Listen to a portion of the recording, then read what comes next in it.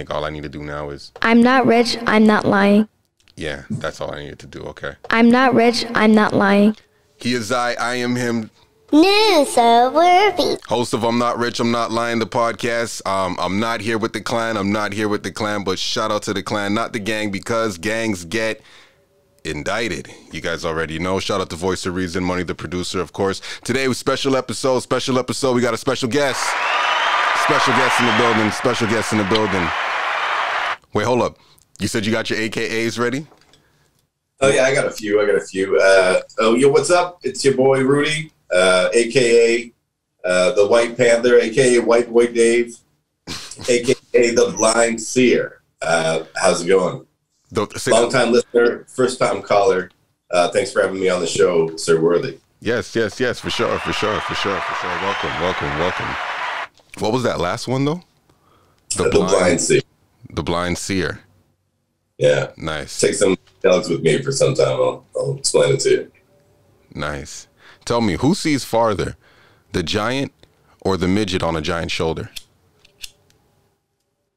The midget being thrown by the giant. All right. Yo, man, how you been though, man? How's daddy life? Yeah. Well, you know, it is what it is. It's pretty routine these days. Not a lot of sleep, but it's good, you know. Mm-hmm. It's good. Mm-hmm. Now, you know what's a little crazy? Maybe I'm a little crazy for saying this, but I feel men took on this whole protect women and children. Protect children and women. And with a little bit of that, now, naturally... I would say that, though, your analogy about the bus and the ambulance, but like I was going to use like the Titanic analogy, you know, right. Women and children first. Women and children first, exactly. Now, I'm okay with that. In fact, I champion that. I think both those things are connected to what you're saying about legacy, about, you know, your DNA surviving. Right, exactly. Exactly. We're more expendable than women. Yeah, I mean, the woman is the gateway to legacy. Now, I just think it got a little, I just think that whole idea just started spilling over the top a little too much, though. And then what ended up happening is guys start developing and coming up with analogies and sayings and routines and phrases and all these things now that men live by and under just to protect women, not when they're not even in danger anymore. Things like happy wife, happy life. Does that exist? Because I don't think like I treat my women pretty good. They're happy all the time. But I've been told, I've heard this at weddings. I've been to multiple weddings. I've heard this exactly at weddings. I've seen this idea being pushed. That's the equivalent of being like, it is what it is. You know, happy wife, happy life. Yeah. And like, you know, I think it's destructive though. I think it's destructive to the man. Why? If he's not aware and he cannot control. Because what we end up doing is we then end up like not reiterating, but we end up coming up with new things to start leading the men. Like, okay, you know what? Maybe I'm biased. Maybe I'm setting the tone here for people to be, you know, either on my side going against something here. But I have something I want to show you. And you tell me how you feel about this here. Let me see if I can get this going. All right. So this says here, you can see this, right? Yeah. Okay, perfect. So it says here, I told my husband I hate when he tells his friends, let me check with my wife, because then the blame is put on me if he doesn't go. This was his response. And then there's also something here. When I said that, I hate when you tell your friends or your brothers. Okay. So I just want to go back to this wording here, because wording with me is everything. So I told my husband, I hate when he tells his friends. So she came to her husband. I hate when you tell your friends, let me check with my wife, because then the blame is put on me if he doesn't go. She didn't even say here in a response, or sorry, she didn't even say here that I don't let him go. It still sounds like the decision is up to him here. It never sounds like she's hoarding the decision, or she's giving him permission to or to not. All she's saying is if he doesn't go. So whatever reason he decides to not go, blame is on her. I guess he maybe it's not about that. Maybe it's more about communication. But she's like, she thinks it's a cliche thing where he's like, hang on, I have to ask my boss if I can go out. I know, but like with your boss, you kind of have there's a written there's written rules. So like, let's watch the clip here. Let me scroll down a little bit. There we go. What? Mute button. Or your brother is like, let me check with my wife first. See that little by his elbow? Press that button by his elbow.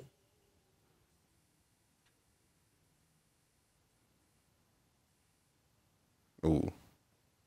Oh, that didn't do what I thought it was going to do. Okay, hold on. One more time. Let's get this right. All right. I want you to tell them what you told me the other day when I said that I hate when you tell your friends or your brothers, like, let me check with my wife first. I told you need to feel powerful. Y'all need to feel powerful when a man do that. You know what I'm saying? Like, all my brothers, all my friends, all my peoples know. If Big Dog don't say it's not a go, it's not a go. If Big Dog say I gotta stay at I don't want crib, to be the bad guy. but you big, it's not a bad guy. I'm checking in. You know what I'm saying? I'm making sure the crib's straight. That's why I gotta go home and lay my head down too. You know what I'm saying? So I'm checking in. I ain't making no decisions unless she say it's a go. That's Big Dog. And none of my friends gonna challenge that. None of my homies gonna challenge that. You feel what I'm saying? Because So he said I should feel like the big dog. I shouldn't feel like yeah, you powerful. You know what I'm saying? That's respect on your name. What you mean? Come here. I want you to tell them what you told me. Yeah. So I mean, like, all right. Well, you say what you say. Hold on, let me stop this there. Okay. No, please go ahead, please. Okay, so from what I'm seeing, there's a couple of things going on here. He's for one, he wants his wife to feel good and know that she has the final say, because he's like a married guy and he likes sleeping at home with his wife and not having her be mad at him. You know what I'm saying? So he's like, of course it's your decision, honey. But at the same time, he was also saying, like, he's checking in, like, you know, that's your partner, man, you know, and then, like, partner in fucking everything, partner in crime, partner in, like, business decisions. If you need something, if the kids, whatever, like, are the kids straight? That's usually what it is for me and my partner, is like, you know, I'll call her and I'll be like, you know, how much time do I got? Basically, to do the thing, to be myself for a minute before I got to come home and be dad. That's usually what it is. Like, just bargaining time in a day. Because, like, you know, you got to work and then you get home and get shit done. I don't think he specifically was trying to make her feel good, too, by telling her that she had the decision. You know, he's playing up to her. Playing up to her. Yeah. Yeah. He specifically is.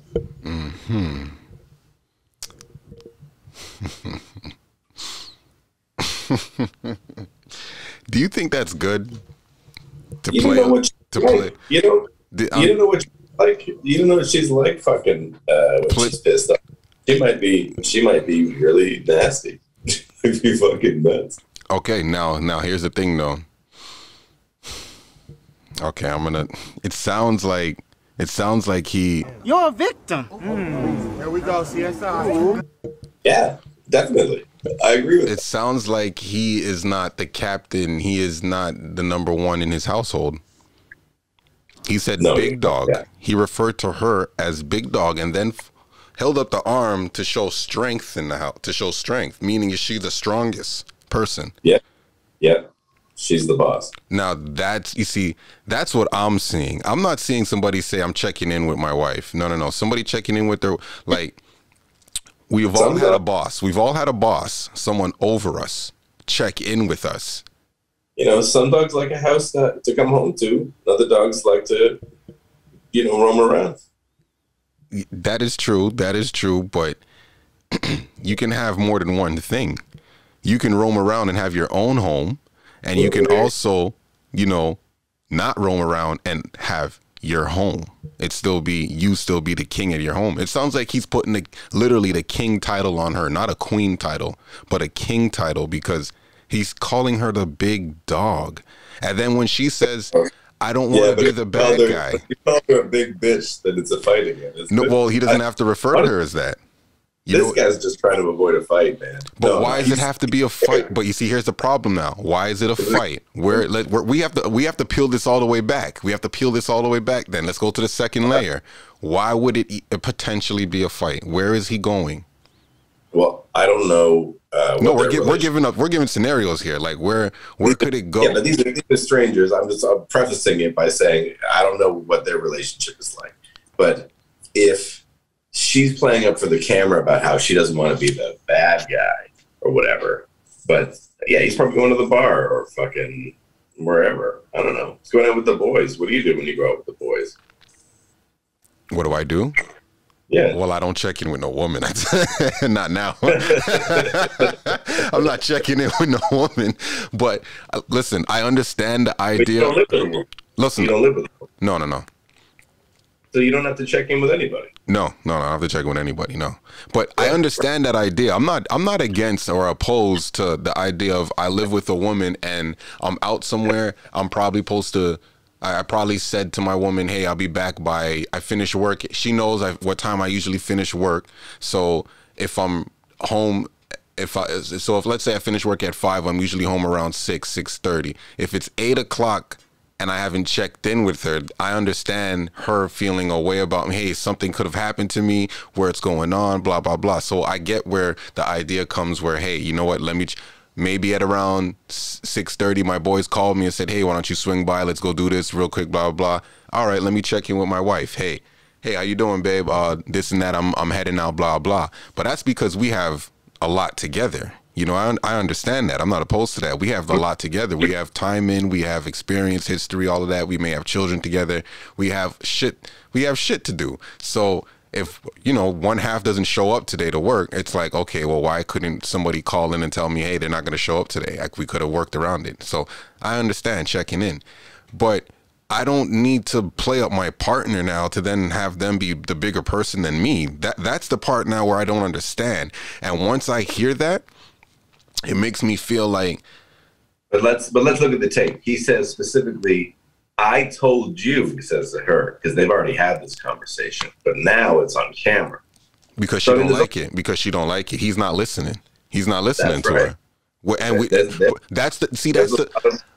peeling it back. We're peeling it back. I'm sorry, but we're peeling it back. If this is all about communication, the first thing is communication. The first thing she said is on the post, and it says, I told my husband I hate it when, and he still continues to do something. If that's your wife, why do you still continue to do something that she hates if it's not conducive to the family?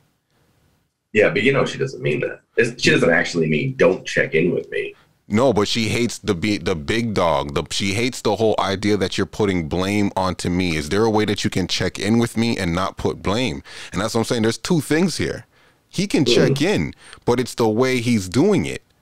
Why does he have to take it to that level of, oh no, you the big dog, you the man, because we all know if you're the big dog and there's a problem, who has to be addressed? The big dog. So it's inevitable. And he doesn't understand that, because you want to know why he doesn't understand that? He's lost in the dating matrix. He took the blue pill and he needs to goddamn wake up. He needs to wake up.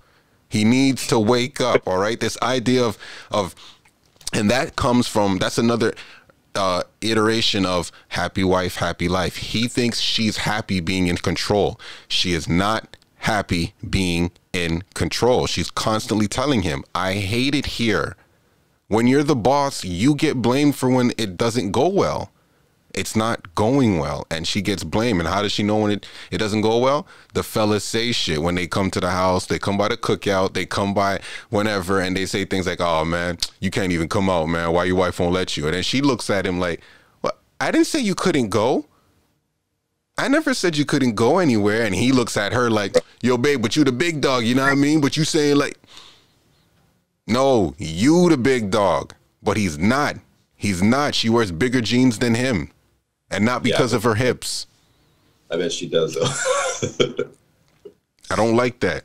I don't like that. Men need to wake up from this blue pill society of ideology of thinking that women are supposed to be put on a pedestal. And I'm talking about not just your woman, women in general. Women are supposed to be put on a pedestal. Men are supposed to bow down, cowardly, walk around eggshells around them, not really tell them how they feel, but yet they constantly want communication from us. They constantly, like, it's. Who hurt you, man? Who hurt me? You? I did. Yeah, I did. I hurt myself. Bow down. You know what? You know what? Okay, I'll tell you who hurt me. I'll tell you who hurt me. You know who hurt me? My father. Maybe it's some woman, but my woman ain't asking me to bow down and walk on eggshells. Yeah, because you know why? Because you're a man. Well, thank you.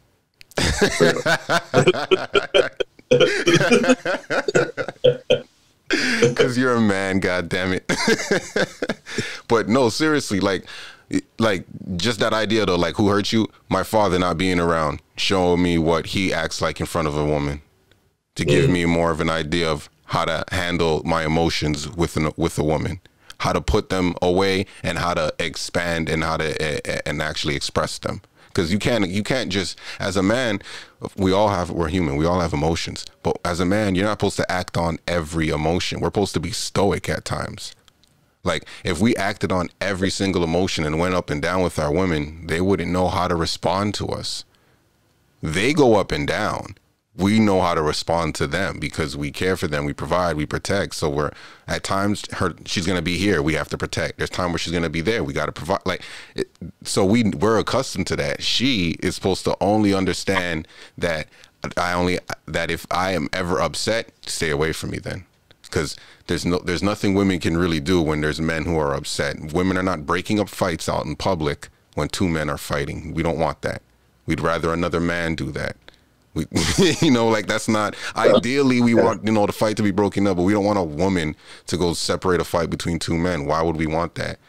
There's so many things that can go wrong. What if she's possibly pregnant? What if, like, there's just so many things here. Like, there are variables in here. We don't want that. Send another man in there to go separate another fight between two men. So it's like, just this idea that, man, when I see this, it's like, yo, man, I just don't want to see another soldier falling. I want to help. I want to help, because when you're not able to, you're not able to communicate what you really lead. Sorry? Some soldiers lead and others follow. There's got to be a chain of command. And it sounds like in his household, she's at the top. And that's a problem. But that's a problem. That's a problem. That's a problem, because, look, she's already she's complaining, I don't want to be the bad guy, basically. Whether it's serious or not, she's still complaining. I don't want to be a bad guy, because bad guys make the tough and executive decisions. The boss makes the tough executive decisions. Be the boss and be the person who makes the tough decisions in the house. You know what? My fellas want me to go out tonight. Look, babe, I'm going out this weekend, but next time, or you know what? This time I'm going to stay in, but next weekend, next time they call me, I'm going out, just so you know, so we don't have no problems in the future. If he says something like that, hella different. Hella different. I just think he doesn't know how to handle dealing with the woman, because in his head, he just thinks giving her control is okay. And I don't think it's not right. They don't want that. Women don't want that. Women want control in certain things. They don't want to control us. Once they're able to control us, they're going to start looking for another guy that denies that access of control, because that's what a real man is. I don't know. Maybe I'm biased. I don't know. I'm not rich and I'm not lying, so I don't know. I don't know. But you tell me, man. Like, no, that's an interesting analysis. I like that perspective on it. I believe that, you know, women want to look at their man. Do you find it easy to be vulnerable? Sorry? Do you find it easy to be vulnerable in front of other people? No, and especially not in front of women, no. I don't even like a woman seeing my penis flaccid. Feel vulnerable then. Because she has to see me in a triumphant pose at all time. So what are you protecting then? My inches.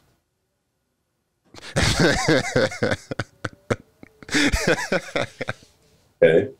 But not being vulnerable in front of somebody, me personally, a little bit easier, I would say, than the average person, because I do a podcast. So having so many conversations a week, having so many conversations, period, you're going to talk about so many different things. You're going to lead to this area. You're going to follow a rabbit hole. So for me, easier than the average guy. In relationships, I've been told, because I've actually interviewed a few exes. Actually interviewed a few exes, and none of which recorded. What was that? Sorry? How was that? That would be crazy. Very tough. Very tough. I had a couple of conversations with a few exes over the years, but they weren't long and they weren't warm. You know what I mean? Yeah, this one was, I would definitely say, very tough, because, I didn't want to challenge the things that I didn't like that I was hearing. Mm-hmm. And that's kind of tough, because you feel like, you know, if you feel like you're a caring person and someone tells you that you weren't that caring, you go, when was I not that caring? You know, it's like, that's not the point right now. Let's keep going. Let's keep going to everything that you got to say about me. But because we don't want to get into a back and forth. What if she had interpreted your aloofness as uncaringness? And they see, that's another thing too, because then now if you actually ask, when was I not uncaring? And then they give you a scenario and you're like, but that's not showing I care or not. Right. That, you know, and they can confuse something. Yeah. That makes it even worse. Makes it even worse. Some people's language of love, as they call it, is like different. You know, they expect certain things. Some people want gifts. Some people want time, or you know, like certain expressions of love or whatever. You know, like they want you to say, you know, and do certain things, or be around, be available. Yeah. Yeah, they call it the love languages or something like that. Yeah, I think that's what it's called. Yeah. But everybody's got different ones, you know? People need different things. Some people need physicality, some people don't. Yeah, I need physicality for sure. Yeah, well, most men do. For sure. I mean, I think it starts there. Like, I had a interesting conversation with a woman, and I was like, you know, I told her, you know, listen, I'm well aware when I'm saying things that are spicy. I'm well aware when I'm putting extra sauce on things, right? So I said to one lady, and I was like, this young woman, I was like, I don't even know if I like you until I stick my penis inside of you. And she was like, oh my gosh, I can't believe. She's like, you know, I feel sorry for you that, you know, you need to involve sex to determine your emotions, or I don't know, something like that. As soon as I heard emotions or whatever, I checked out. But I was like, that's the difference between us men and women. We don't lead with emotions. I don't see a woman and be like, there's love at first sight, because she might be onto something though. That's a reasonable. I mean, that's a reasonable analysis of psychology. Like the need to connect physically before you can feel comfortable enough to connect emotionally. I think it's like. But let me follow that with saying that I think that might be a common problem among men, because you know, I had the similar issue that if I didn't, girls, like, you know, things would happen with somebody, but it wasn't like real. You know what I mean? You're seeing a few people at the same time. And like, it's not, you know, you haven't like said the words or like made like a commitment to anyone, you know what I mean? And girls would get upset when you know, you'd sleep with somebody else. But like, we didn't say anything was anything. And for me, maybe it wasn't, but maybe it was for them based on a conversation or I don't know, whatever, you know what I mean? Mm-hmm. Like, so I also, I understand need for that physicality too.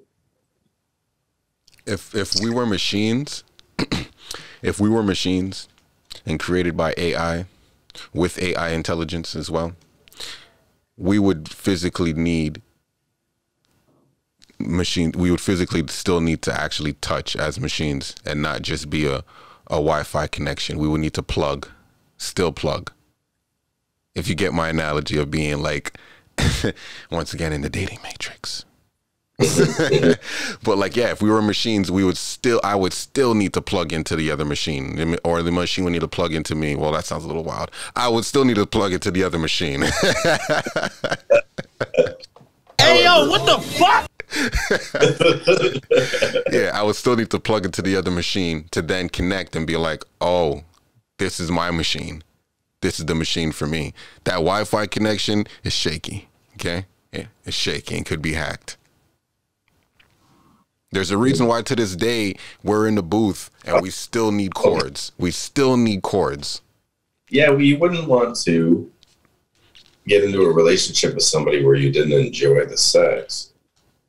But here's the thing. Here's the thing. How many people are like, I don't want, if you go on dating sites, women often say things like, I'm not on here for hookups. Okay. All right. So we have this thing where we call it friends with benefits. And what people like to do is they say, we don't want to grow into a real relationship just necessarily at the jump and at the beginning, but I do enjoy the physical touch with you. I want to dance naked with you. So how about we just do that? Because that means so much to people. We still need that. And they can go off and get minimum conversation from some other guy, some other girl, whatever. But as long as they're still getting that, because if they weren't getting that and only getting conversation for other people, they'd be so socially awkward. They wouldn't be able to. They'll be stressed, anxiety, all of that happening, running through their body.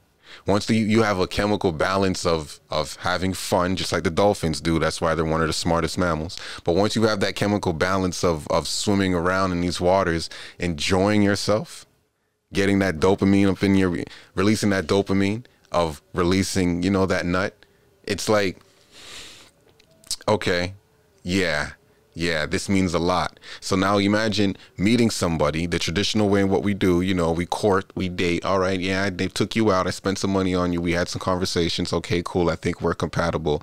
And then we do the naked dance. And it's not enjoyable. It's not pleasant. And then, you try it again because maybe that was just an awkward night. Maybe one of us was drinking too much. Maybe we both were drinking too much. Who knows? Whatever. But then you try it again and it's like, nah, this ain't what I want. That everything else that we had before goes down a bit. But guess what? If we did the naked dance for the first time and it was some of the best naked dancing I've ever done in my life, guess what? Your conversation and everything else goes right out. And that's where potential comes.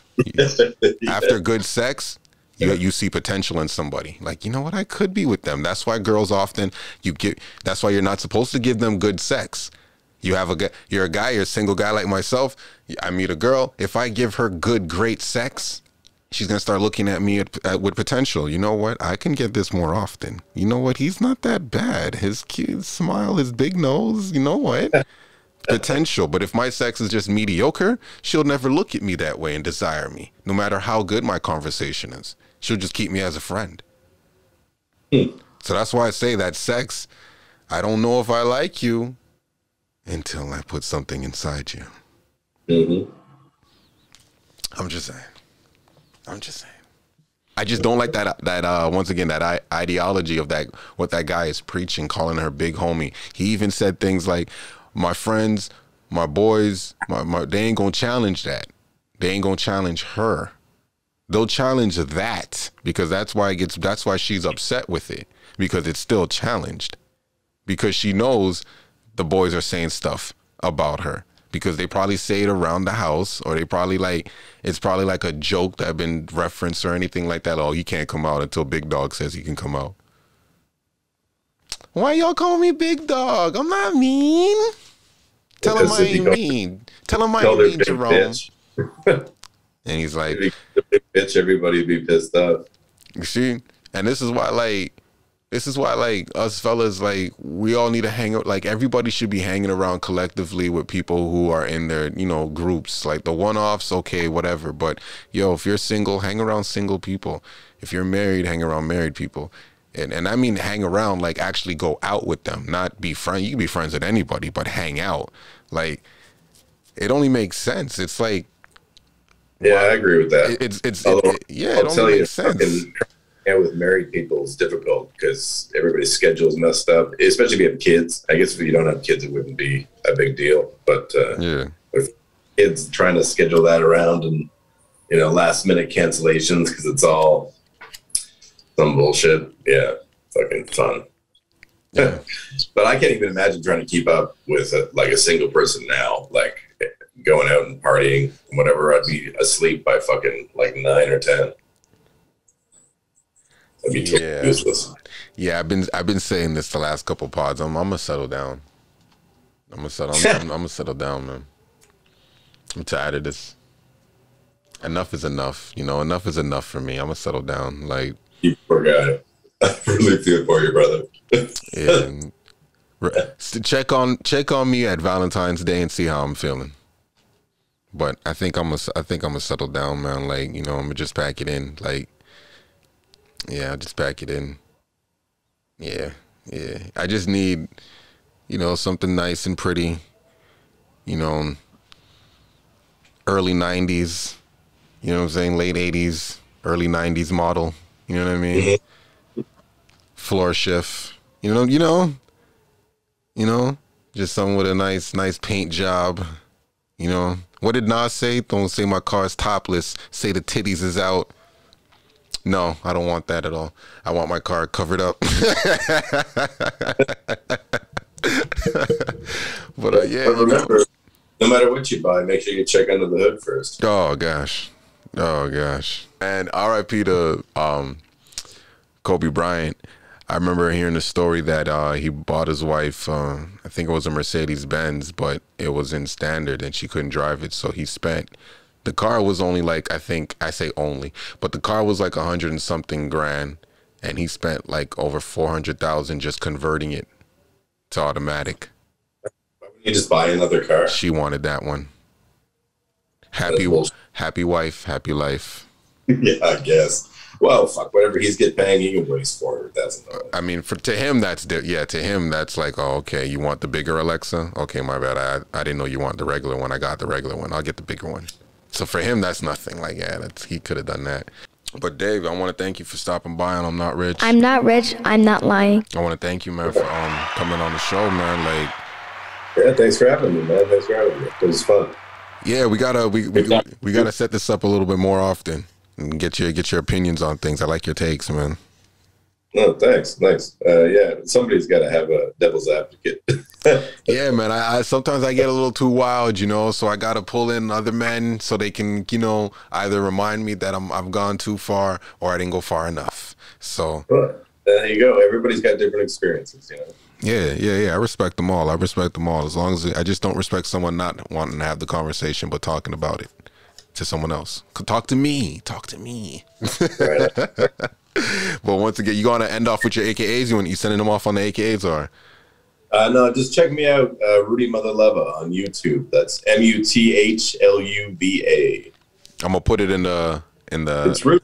Yeah, I'm gonna put it in the description and everything so they can check you out. But once again, we'll see y'all next week.